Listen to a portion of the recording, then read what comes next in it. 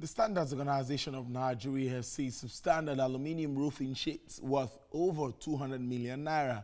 The seizure followed information gathered during weeks of surveillance and monitoring. Details in the next report.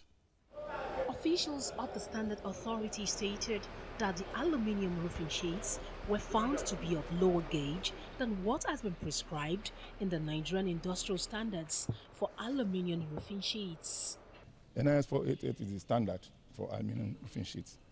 So we have come here and we discovered that they even have 0.25, which is far below the minimum required thickness. And, it has a lot of consequences using this kind of aluminium roofing sheets because for the money.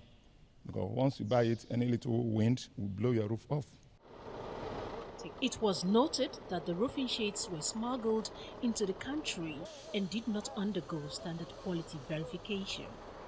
Following intelligence reports, the roofing sheets were tracked to 3 different company premises in Uyo in Akwa Ibom State. Losing 200 million naira over substandard products, it doesn't make sense to anybody. And we are not even happy we are doing that.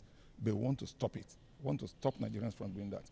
Let them do the right and import products that meet the requirements of the standard. That's what we are campaigning. Will-be buyers of aluminium roofing sheets have been urged to consult any of the agency's state offices for guidance.